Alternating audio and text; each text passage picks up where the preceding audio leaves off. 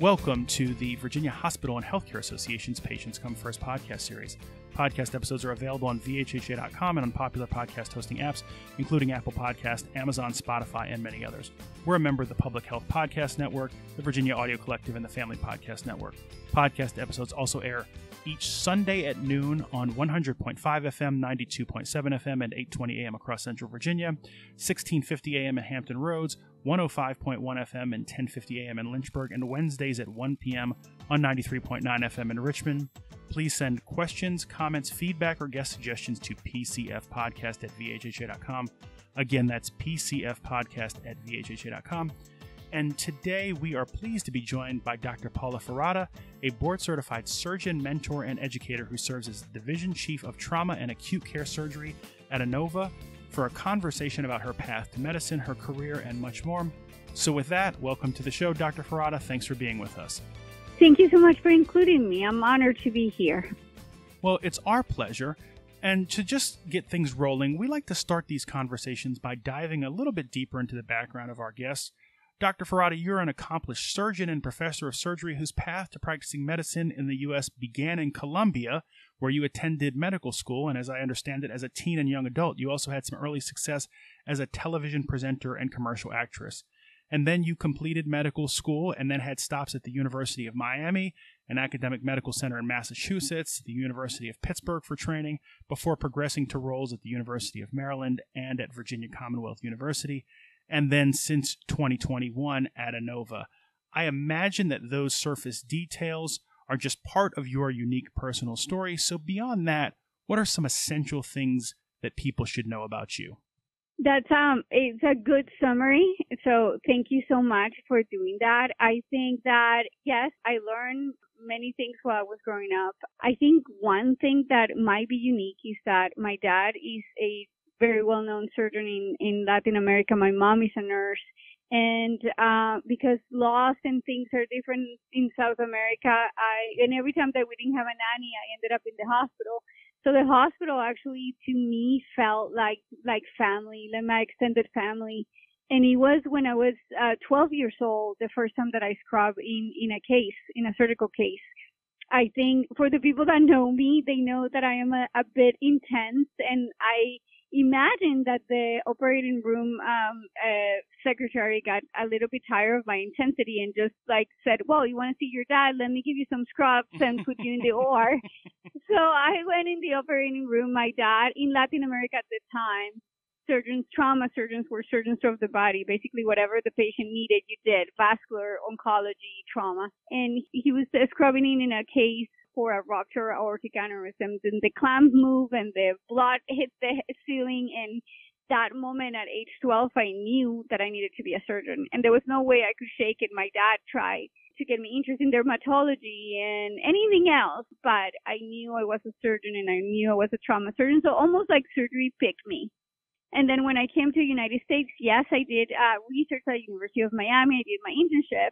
And then I was super, lucky, and the stars aligned, and I was able to secure a position at the Beth Israel Deaconess Medical Center. And at the time, it never ever occurred to me that I was going to end up graduating from a Harvard program, but because the opportunity presented itself, and because after a lot of hard work and pushing as a foreign graduate, it's hard to become a surgeon in the United States. But I ended up being the first Colombian female to graduate from a Harvard system educational program in surgery. And that was amazing because I switched from somebody that was begging for opportunities to somebody that had a lot of opportunities then to do fellowship. And I went to Pittsburgh. It was wonderful. Then I did acute care surgery at shock trauma in Maryland. And I spent 11 years at a center in Richmond before I came to ANOVA. Yeah, that's pretty much the path. I think that from all of it that I take back from the good things and the not so great things is that once you have a mission and you know what you love, you have a vision of where you should be, kind of like the universe aligns itself to help you and to align opportunities for you, and persistence, perseverance, and resilience will get you to the point where you want to be. Well, that's fascinating. I appreciate you telling us about your family's connection to medicine and how that perhaps shaped the career path that you ultimately had. And then, as you said, with a few breaks and then a lot of persistence and resilience, you can go a long way on your own steam. So I appreciate you sharing that with us. Your award-winning clinical career has spanned grant-supported research in trauma resuscitation, work as a mentor and professor of surgery for medical students, and as a recognized leader in ultrasound education. In addition to your other duties at Inova, you are also the program director for the Surgical Critical Care Fellowship at Inova Fairfax Hospital, which is a 12-month program to prepare fellows for work as board-certified subspecialists. From what I've read, you've been very intentional about blazing a trail for other future physicians to follow. It's well documented that healthcare continues to contend with current and future projected workforce shortages among physicians, nurses, psychiatrists, and many other roles. I think it's fair to say that many people become teachers of sorts as they progress deeper into their careers. That seems to have come earlier for you, and I'm curious to know what inspired that in you. That's a great question. I always have found incredible pleasure in helping people, not only helping patients, but helping people succeed. And now that I'm in this position of leadership in Inova, I discovered, because this is the thing in surgery and in medicine, we are trained to learn physiology and pathology and procedures, right, and technique and anatomy and this and that. But there are not many opportunities during medical school or during residency or fellowship where you get trained how to be a mentor, when you get trained how to be a teacher, where you get trained how to be a leader. And I never, I love leadership and I love to help develop people. And even in my time where I was just like 100% clinical duties, I always found time to learn a little bit about leadership, learn a little bit about how to be a better mentor. And I just always gravitated to that, and I never knew how important of a skill was. And now that I'm here in Inova, where mentoring and where leadership has such a huge emphasis in creating a better future, right, for our patients, for our mentees, for our students, and recruiting that workforce that is going to help us all succeed. I think now it makes sense that, I'm actually good at this and I love being a leader and I love being a mentor. I put a lot of intention in that because I wanted people not to have a difficult time achieving their dreams. And I wanted people not to go through the same difficulties that I went through when I first came to the United States, and also place a lot of intention for minorities. I think in general medicine can be a toxic environment in some places. And I think it's really important for us to continue to recruit and retain the workforce that is going to maintain our healthcare and in the United States, to be very intentional about creating spaces of psychological safety for our trainees. So those are the reasons. I want to talk a little bit more about your time with Inova. Recently, we had some guests from Inova on the podcast, including Dr. Henna Kreshe, and they were talking about the use of the Unite Us platform and its ability to connect patients and providers with social support and community-based wraparound services to make sure that patients can get support beyond the four walls of the hospital, beyond just the acute clinical needs, but can support some of their other needs for full person support. And I know that Inova serves Northern Virginia, and Northern Virginia has a very diverse population, being on the outskirts of Washington, D.C., with folks from many different walks of life. You touched on that in your last response just a moment ago, but I'm curious to know about how your background as someone who emigrated from Colombia and now is working in a community with a lot of diversity, how you bring those perspectives into your clinical work. Thank you for asking that question. I think that it was specifically in trauma, where we have patients that were completely normal. I'm not diminishing the other problems, of course, chronic issues and cancer and everything is important, correct? But in trauma, you were completely normal, absolutely no disabilities, your life was fine, and boom, you have a car crash, or boom, something happened in your life and now you're not. Now you have to adapt to a new situation. And even though we as physicians see, well, we saved your life, so you should be grateful and happy. The pain, the disability, the life changes. And that's so important that we, like you said at the beginning of your question, of your statement, that we take care of the patient, but also of the family. Not only the clinical and the organic issues that we take care of, but the patients as a whole. Because recovery it only starts really, people truly recover if you recover as a whole. Now, in terms of the diversity of Northern Virginia, I love it. I think Innova, for those that are not familiar with the area, Innova is not only one hospital in Fairfax, which is our flagship hospital and it's huge, and we have amazing services, but we are a 5-hospital system. The ER at Fairfax is the third busiest ER in the country. And the population that we serve in Northern Virginia of 3.2 million people is a very diverse population. So therefore, having people in the workforce that actually represent those patient population is key. I love my job. I love going every day to Innova and see that diversity on my peers, on the leadership of each hospital, the leadership of the service lines, and the support that is given to continue to grow and not only recruit but retain those people of diverse backgrounds. I'm really proud of that, and I think it's super important for our patients to feel represented in the workforce. And you just talked about trauma care, and I want to segue to that. If you could, tell me a little bit more about your clinical work as Division Chief of Trauma and Acute Care Surgery. And I'm just curious how much of your duties are divided between perhaps administrative functions versus clinical practice. And if you could just give us a little bit more insight. You talked a little bit about, for example, someone involved in a car accident, but what kinds of interventions are you involved in from a clinical perspective? That's a wonderful question because it's not only about me, it's about my team. We have a level 1 trauma center in Fairfax. We have a level 3 in Loudoun that will be at 2 soon. And we're preparing to build a trauma center at level 2 in Alexandria. So we have a trauma system, not only a trauma center.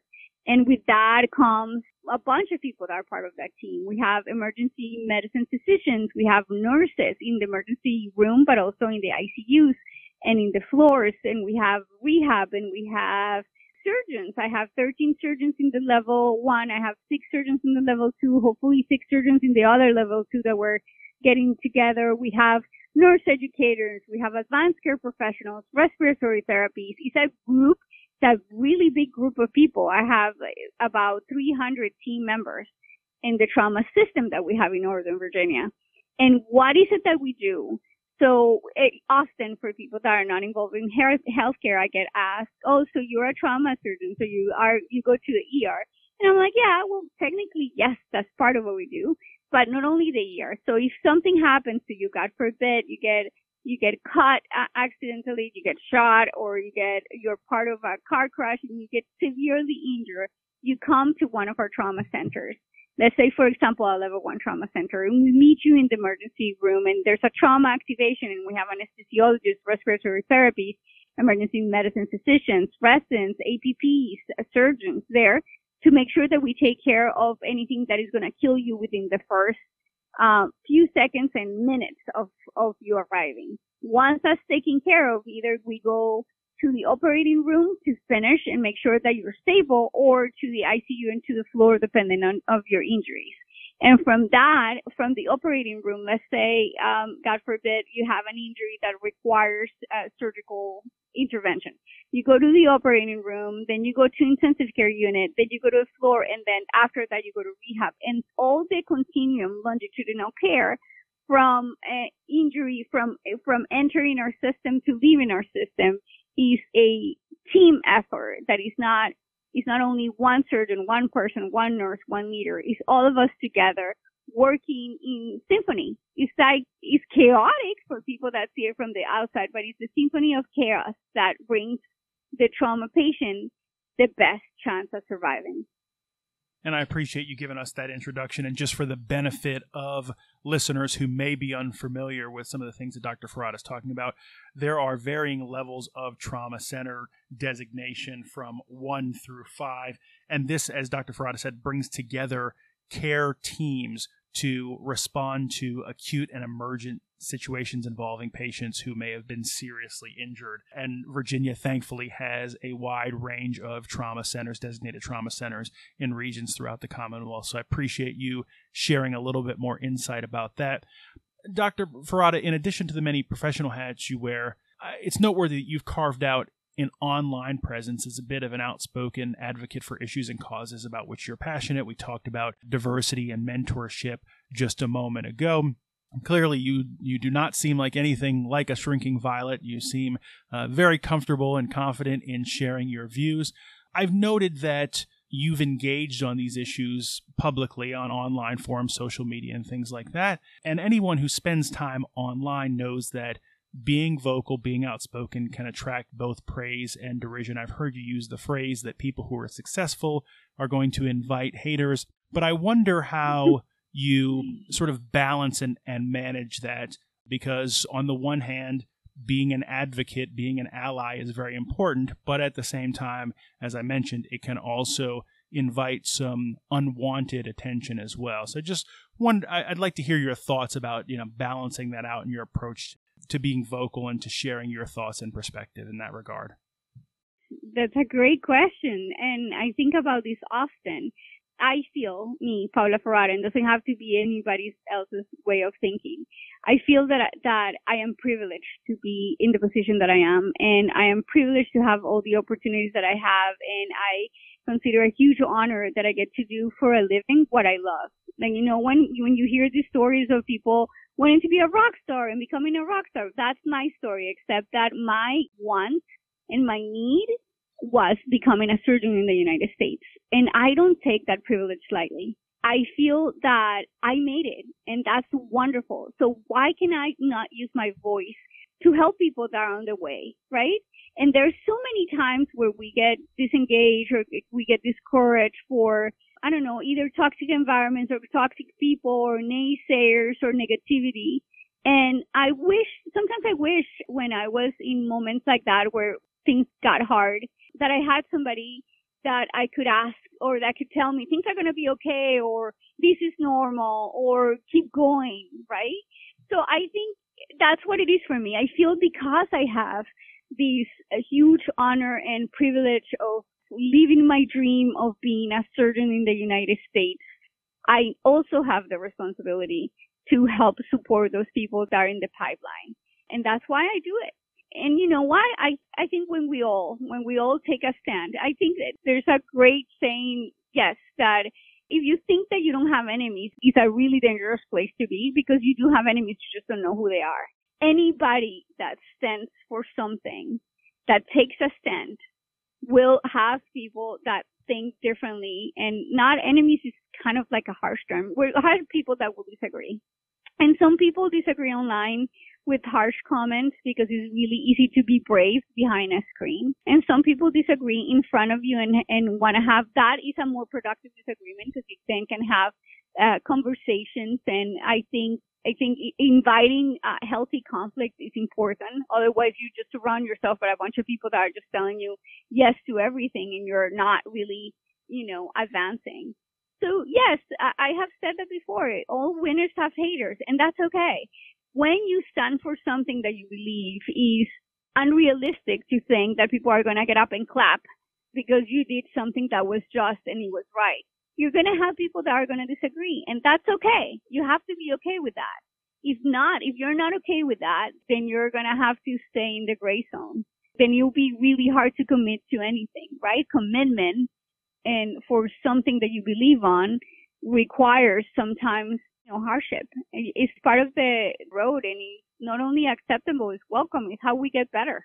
Well, we certainly appreciate you using your voice to share your thoughts in joining us on this podcast. We are almost done, but before we go, we have a tradition here where we like to close things out by asking our guests a pair of sort of fun, quirky questions to wrap up. And so to keep things interesting, we have a list of 10 mystery questions. So if you select two numbers between 1 and 10, I'll give you those corresponding questions. Between 1 and 10? Correct.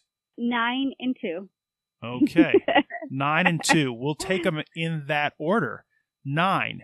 If you were miraculously granted one wish, what would you wish for? For my family to live happy and healthy. I think anybody that's got a family can co-sign on that sentiment. And then number 2, this will probably take a little bit more involved answer. If you were stranded on a deserted island, what one book, one album, and one movie would you take with you to keep yourself company? We will spot you a copy of the religious text of your choice. So other than that, what are your 3 entertainment survival kit picks? That is hilarious. That's like one of the things that my children will say. And I always say, I don't want to be stranded in an island. That would be my choice. No, I choose to opt out. I don't want to be in an island. No, but seriously, I would not bring a book. I will bring a pen and paper. So then I can write my experiences and I can journal, because I think that will be helpful for not only for survival, but also for keeping my mind alive, because I don't think that one book will do, right? I think I truly, and this goes for everything that I believe in my life. I believe in being the writer in your own story. Live your life like a book that somebody else will think that is super interesting to read. So yeah, I will not bring a book. I will bring a pen and paper. Movie. I don't know what movie. I like a bunch of movies, but I guess maybe Shawshank Redemption. I hope I can make it across the border. I hope to see my friend and shake his hand. I hope the Pacific is as blue as it has been in my dreams. I hope. Okay. I really like it. That's a classic. Then what else did you say? And then so one album. Album is the last one. We're talking about music, like an correct. LP? Yeah. Yes. Correct. I would do like a medley of Colombian songs, like merengue, salsa, all of the things that I miss that I don't get to dance anymore. I don't get to dance to it anymore because I live in the United States. That would be it.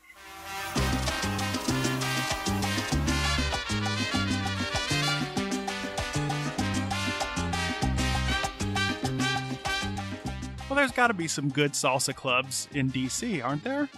Well, yeah, but I have a family. I'm a mom. I'm a wife. I'm a division chief. I'm just trying to no survive. free time. Don't put one more thing. No, one more thing to do for me. No need. It's okay. Well, Dr. Ferrada, I appreciate you taking some time to speak with us and to share your perspective. And with that brings us to the close of another episode of the Virginia Hospital and Healthcare Association's Patients Come First podcast. If you like what you heard, please make sure to go to Apple Podcasts and leave us a 5-star review and subscribe so that you know when new episodes are available. And we want to once again thank our guest, Dr. Paula Ferrada of Inova, for joining us today. So thank you. Thank you so much for having me. This was fun.